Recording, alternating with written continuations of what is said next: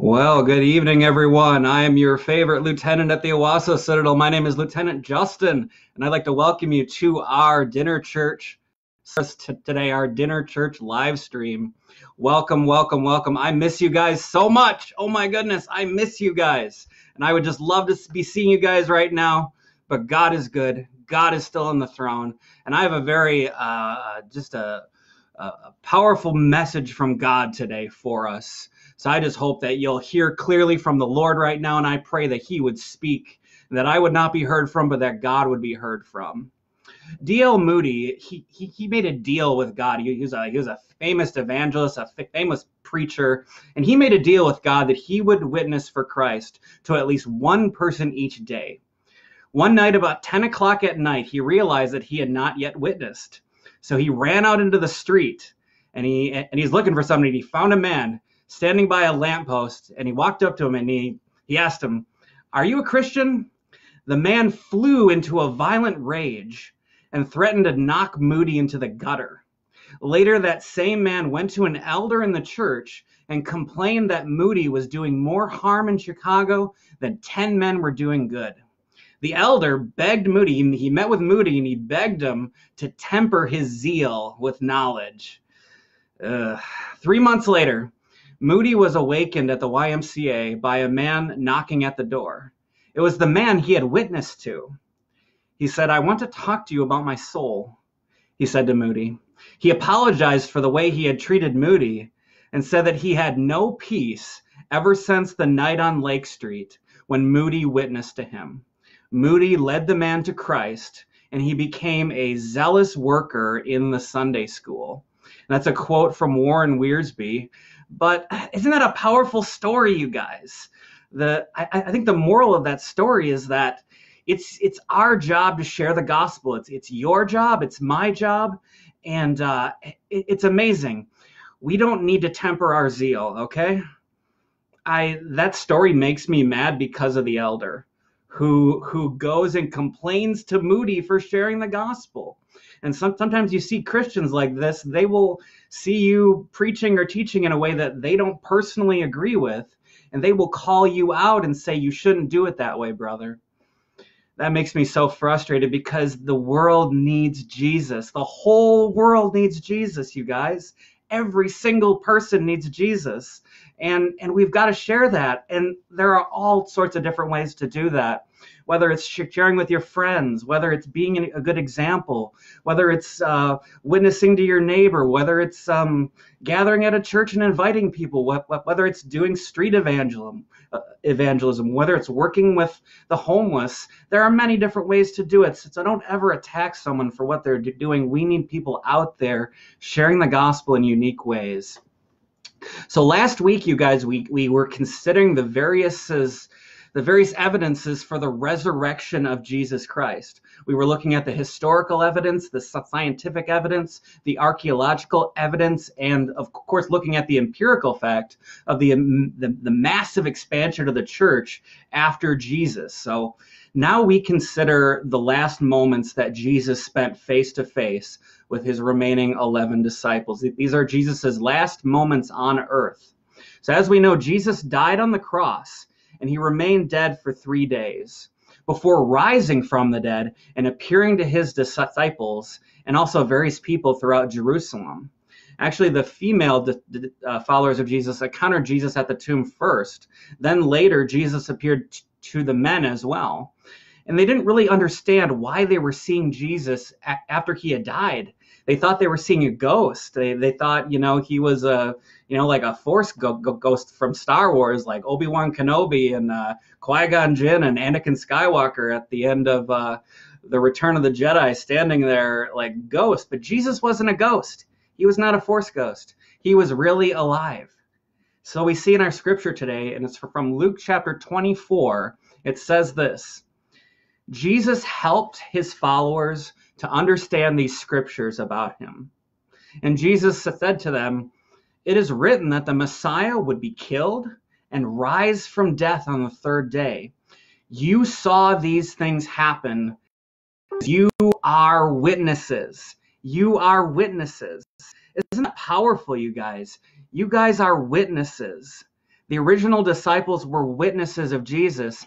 And guess what? Today we are witnesses of Jesus, you guys. We are the ones who have seen Jesus active in our lives. We are the ones who have seen what he has done. We are the ones who've been amazed by how he saved us from sin and darkness and evil. We're just amazed by what he has done in our lives. So we are the witnesses now. We're the witnesses. And isn't that powerful that he calls his original disciples witnesses? He says, you guys were there. Think about a court of law. What do you do in a situation where you have a couple and the guy says that this and the girl says this? You don't know who to believe. What do?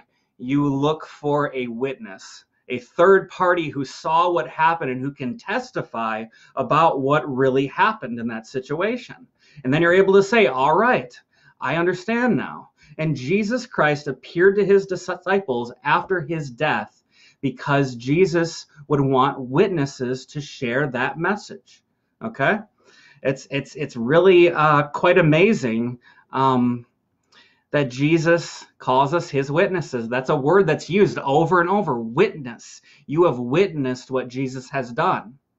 And though I haven't seen Jesus face to face, I've never looked into his eyes. I've seen him set me free from sin. I've seen him break the shackles of addiction in my life. So I am a witness of what Jesus is doing 2,000 years later, you guys, in the year 2020. What Jesus is still doing in the world for people, for millions and billions of people. You guys, it's amazing. The scripture says you must follower of Jesus. You must go and tell people that they must change and turn to God, which will bring them his forgiveness. This is the easy readers version, the ERV. It's just very clear and blunt. That's why I use it sometimes. Says you must tell people that they must change and turn to God, which will bring them his forgiveness. You must start from Jerusalem. That's where they were starting at, Jerusalem, and tell this message in my name to the people of all nations. Remember that I will send you the one my Father promised. That's the Holy Spirit he's referring to. He said, then stay in the city until you are given that power from heaven. Now, theologians, people who study the Bible for a living, call this the Great Commission. The Great Commission. The word commission means a command, an order, a calling where you're also given authority. Go do this. Go do this. This is our final order by our King, our commanding officer, Jesus. He says, go and tell this message to the world. And they started with one country. They were in Israel, in the capital, Jerusalem. That's one country out of a lot of countries. And he said, you need to preach this message to all countries, all nations in the world. Now think about it. Today in 2020, there are 193 countries in the world. And guess what? There are churches in every single country in the world, as far as I can tell. I mean, there's even churches in countries like China and North Korea where it's virtually illegal to be a Christian there. I mean, there are churches everywhere. There are billions of Christians in the world today. So the church is fulfilling that mission. Today, this Great Commission, this final order of Jesus is now yours to fulfill. It's 2020, you guys. And I want to tell you guys this. This is really important, so listen up. It is not my job as your pastor to fulfill this command. I'm part of that. I'm along with you guys fighting for it and working for it, but it's all of our jobs. Every single Christian, it is our job to carry the message of Jesus out there into the world, okay? It is not just the minister's job. We have to remember that. Sometimes the attitude is, well, I go to church, I listen at church, I read my Bible and pray, and I cheer on the pastor while he shares the gospel. No, wrong. That is not correct. We are all fighting together. We are all a fighting force. How many people can I share the gospel with alone? Maybe a handful, maybe 20, maybe 50.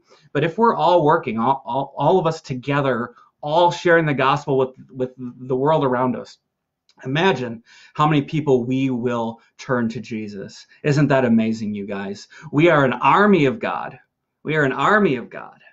We've got to win the world for Jesus. That was Jesus's great commandment. And he says, proclaim to the people that they must change their ways. They must turn from their sins and turn to Jesus for forgiveness of their sins. That is the only way to heaven, you guys. Think about how serious that is, you guys. That is a very, very serious responsibility that we have. There is only one way to heaven, you guys, and that's through Jesus Christ. Think about that. Think about how many people need to hear that message. Every single person who's ever been born needs to find Jesus before it's too late. That is such a great responsibility. That's why I am always trying to run my mouth about Jesus, and I get myself into trouble sometimes, but that's all right. You know, I try to utilize social media, email, videos, blogging, I put up yard signs and I leave them in my yard all year round, you know. I try to do anything I can to share the gospel. And I'm not saying I do it perfectly, guys. I need to push myself to be sharing the gospel more actively in person with people, one-on-one, because sometimes I get a little bashful about that, and I'm sure you do too. But you guys have power. Remember that. Have faith before you share the word, because there's great power in you to share that word. And it can be a stranger. It can be a friend. It can be a family member. And it may not go well, but that's all right. Keep trying. Keep working at it. This is a powerful, a very important and vital message that we have to share. So our scripture today continues like this.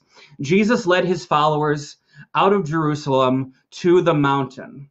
To this mountain, we believe they're referring to the Mount of Olives, this high rise over Jerusalem. And Jesus raised his hands and he blessed his followers. And while he was blessing them, he was separated from them and he was carried into heaven. And they worshiped him there and they went back to Jerusalem very happy. And it says they stayed at the temple all the time praising God. That's from Luke chapter 24. Isn't that amazing? Today we're talking about the ascension of Jesus. So we know that Jesus was born, right? We celebrate that on Christmas. Jesus died. We celebrate that on Good Friday. And Jesus resurrected from the dead by the power of God. We celebrate that on Easter. And today, I think it's fitting after Easter that we remember and recollect the ascension of Jesus. The fact that Jesus was raised from the ground and taken into heaven by God. And that's where Jesus is right now. That's why I'm always telling you guys, Jesus is alive and well in heaven. He is alive. He has a body. He is alive. He's a king over all of us, and he is in heaven. That's where he physically is. Obviously, he's active right now. He's in this room right now. He's ministering through me right now. He's with you in your home right now as you listen, because he's God. He can be everywhere at once. But physically, Jesus is in heaven. He rose and he ascended. And the Bible says that he is coming again the same way that he left. Isn't that interesting? So that's where Jesus is right now, in this other reality that the Bible refers to as heaven, this parallel dimension. I don't know what you want to call it, this other reality that we can't see, this heavenly realm, this other world is where Jesus is ruling and reigning. And the whole idea is that Jesus is coming again. He ascended, but he will come again to rule and reign on the earth. And Jesus gave the mission to us to be witnesses while he is away. Okay? He is with us right now, though. But he is physically in heaven, yet he is with us. Isn't that interesting?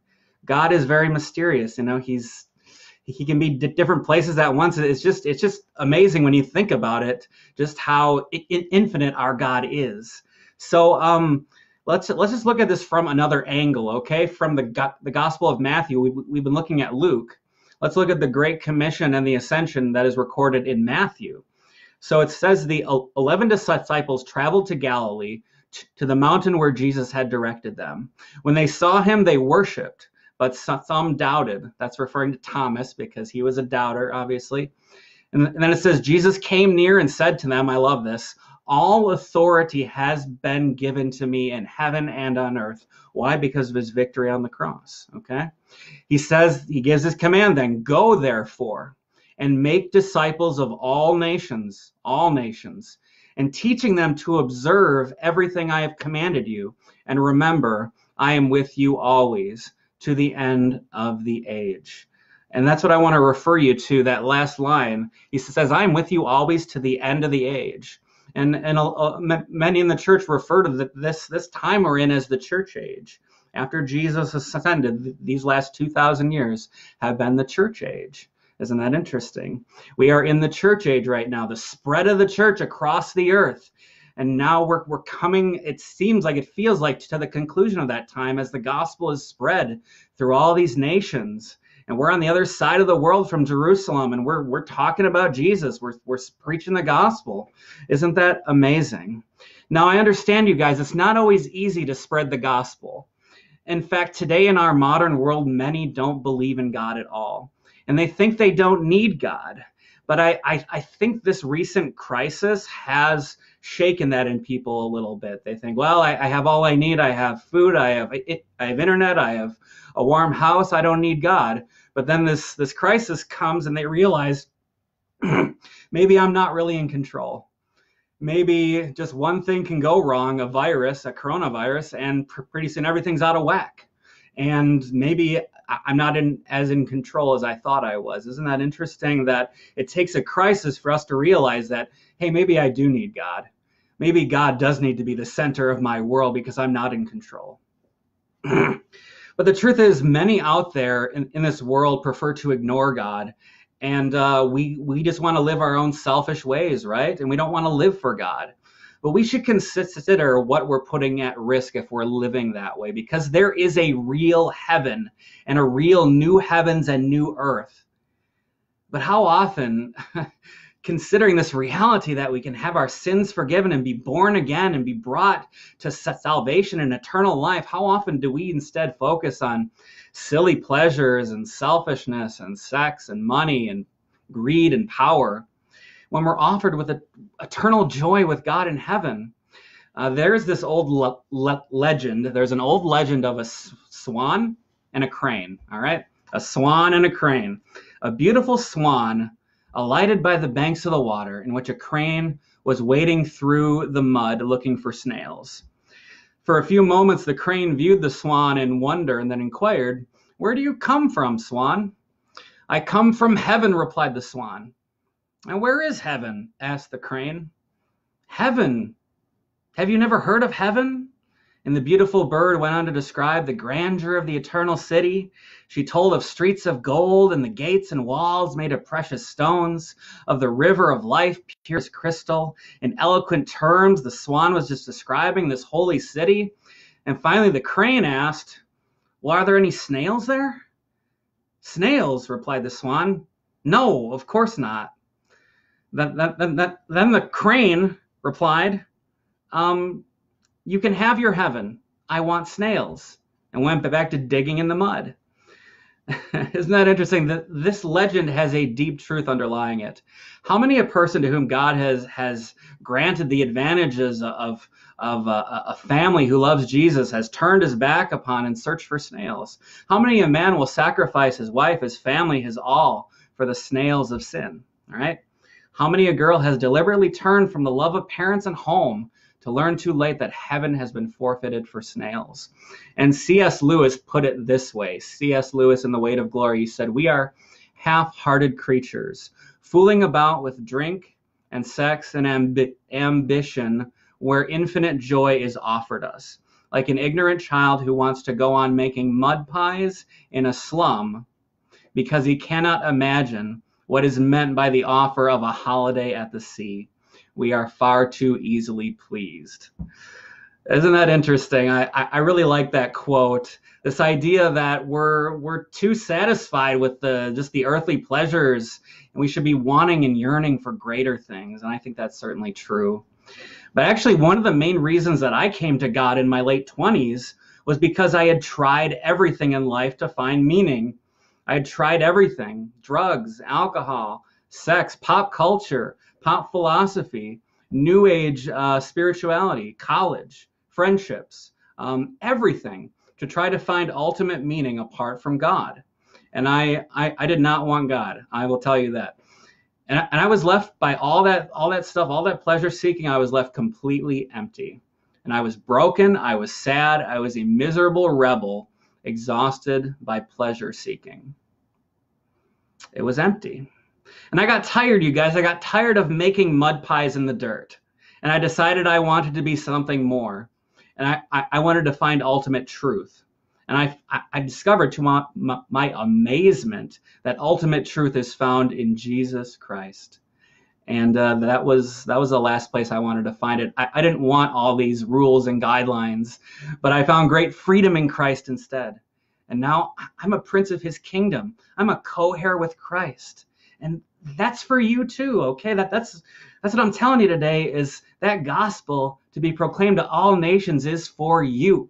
It's for you today. And God is calling you to himself. That's why you're watching today. That's why you're seeing this message. That's why your mind is for some reason interested in hearing more. God is calling you to himself. Isn't that amazing? I think that's amazing that God loves us that much. He calls us to himself. And I'd like you to think about this quote from C.S. Lewis. If I find in myself a desire which no experience in this world can satisfy. And how often have we felt that way? Like we just long for something more. We have the money, we have the nice car, we got the house, we got the wife, the husband, the kids, the good job. We long for something just more, something beyond all this. And if you find in yourself a desire which no experience in this world can satisfy you, the most probable explanation is that you were made for another world. You were made for a world, the new heavens and new earth, where we will be living in the direct presence of God in just infinite beauty that we can't possibly imagine. You are made for another world. That's why this life so often feels miserable and empty. And that's why you ought to join the church, the living body of Christ on earth. And Jesus is calling the shots right now from heaven, speaking through his people, through you, through me, to call the world to himself before time runs out. And the truth is, we all need a savior for our sins. And if we don't have that, we'll go to the place of darkness and evil forever. That is some scary stuff. But I don't say that to scare you, but to warn you. Both heaven and hell are real places, and we need to be aware of that. So put your faith in Jesus. Turn from your sins, they're empty anyway, and live for him. Because Jesus is coming again to rule and reign on this earth. You will see him with your own eyes, I guarantee it. He's real. And the hour is late right now. I really feel that, you guys, that the hour is late. Today is the day of salvation. We are in the end times. So turn to Jesus today. Say in your heart right now, cry out to Jesus, Jesus, be my Savior right now. You died for my sins on the cross, Jesus, and I live for you now. Thank you, Jesus. You are my Savior. I live in relationship with God today. God is my daddy, my father, and I love him and he loves me. Yes, Jesus, you are our Savior. Declare it in your heart. Say it out loud right now from your home. Jesus Christ, you are my Savior. I cry out to you for salvation, to be saved, to be born again. And Jesus will be your Savior today. Join us on this journey. And if you're feeling called, join the Salvation Army. Because we are the soldiers of the body of Christ, and we are marching to a different drum, and we are fulfilling that great final command of Jesus to share the gospel with all nations and to teach those new disciples everything that Jesus taught us. So that is why we do that. That's why we're the church. We're here to spread the word to the lost people of earth. And the truth is, Jesus is coming again. This current world will not last forever. There's a new world coming. And Jesus will be the king of that city, you guys. And he is perfect. He is my favorite Savior ever. He is my only perfect Savior. He's so amazing. You've got to know this Jesus guy, I tell you that much. He is the King of Kings and Lord of Lords. And he is alive. He ascended, and he will come again. And I imagine on that day that his likeness will fill the whole sky. And I've heard people describe it as the whole sky is filled with Jesus, and it's like he's holding the earth like a little marble. That's how mighty our God is. That's how mighty Jesus Christ is. Okay, you guys? Sometimes we portray him like he's a weak, kind of suffering, Mr. Rogers character, which nothing's wrong with Mr. Rogers, but Jesus is mighty. Jesus is the King of Kings. Jesus is God Almighty. He's the Son of God. So I'm excited for that day, and I just want to call everyone to Jesus. Jesus ascended, and he is coming again. Would you guys pray with me? I just want to pray about this current crisis we're in, and I want to pray that just this whole community would come to Jesus. The general of the Salvation Army has called us to prayer. So please pray with me right now. Heavenly Father, we cry out to you. We throw ourselves at your mercy, God, and we ask, God, that you would resolve this current crisis. God, please have mercy on those who are struggling financially right now, God. Please have mercy on those who are fighting because they're caught in such close quarters for so long. Please, God, have mercy on those children right now who are stuck at home, who can't play sports, who can't go to school anymore. God, have mercy on them.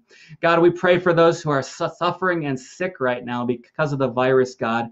Please, God, have mercy on them.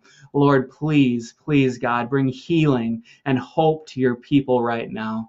Please, God, move us past this in strength. But God, please, help the people of this community to see their need for Jesus, to be humbled, and to turn to Jesus Christ for salvation, God. We trust you for this.